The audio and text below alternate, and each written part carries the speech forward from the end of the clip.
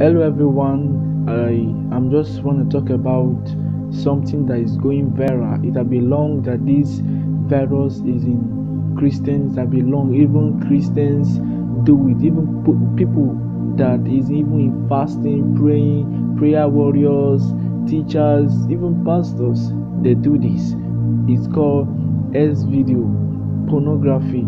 This video, these are things that Satan use to stop our destiny, to stop our blessings, to hinder us, to bring us down, to reduce us. And God is against it. God is against it because this thing can take us to hell. It can destroy our soul. Our soul is precious in the sight of the living God. God don't deserve we to do all these kind of things. Please, brothers and sisters, we should try to make our way straight. We should repent of our sins and we should stop this pornography because these things can hinder the things that God wants to do in our life. Please, because this pornography of a thing is going viral in the world.